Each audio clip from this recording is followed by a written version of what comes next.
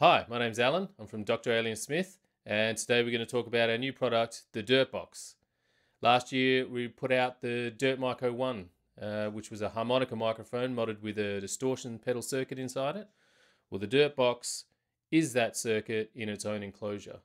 So I like to think of the DirtBox as a distortion pedal for microphones.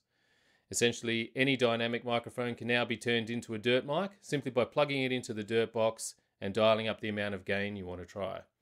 The circuit is fan and powered again, so you just plug your microphone into the input, and then the output of the DirtBox goes to your interface preamp or mixer or standalone preamp.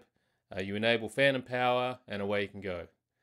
I've got a couple of microphones set up here today just to give you a quick demonstration of what it sounds like just talking into it, and over the next week or so I'll start to put up a few more videos with various applications of the DirtBox and different mics using it as well. Okay, here we go. This is the Lewitt DTM240 mic. I guess essentially it's probably a live style dynamic microphone, but I found it to be pretty useful in the studio for other things as well. So far the gain is on about 4 on this. The gain pot on the DirtBox is just like the Dirt mic. It's a pre-gain volume, so you're using the volume to push the distortion circuit. So if I turn the gain up, okay, we're going to go up louder. I might as well push it all the way to the top. Okay, so that's with the volume on 10. You can hear that the Lewitt is a nice bright mic, and I guess once the distortion's really cranked, you get that sort of crunchy top end. Bring it back down to a normal level. Okay, there you go. So yeah, so essentially the Lewitt is now a dirt mic. If I just plug in the other mic here, the SM7B. Okay, so now we're on the SM7B.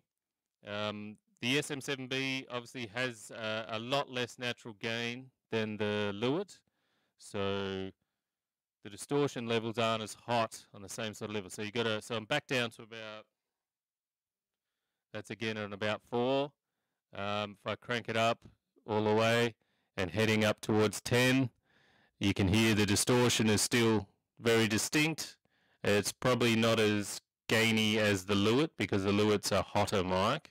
But you still get plenty of gain there. So I imagine that, you know, if you're a heavy singer, you love using the SM7B anyway, and you could get some nice distorted tones when you're singing. So yeah, that's a basic demonstration of the DirtBox. Like I said, I'll put up some more. There's plenty of applications for the DirtBox, so I will start to upload some more videos, some recording applications, etc. So yeah. Thanks for watching.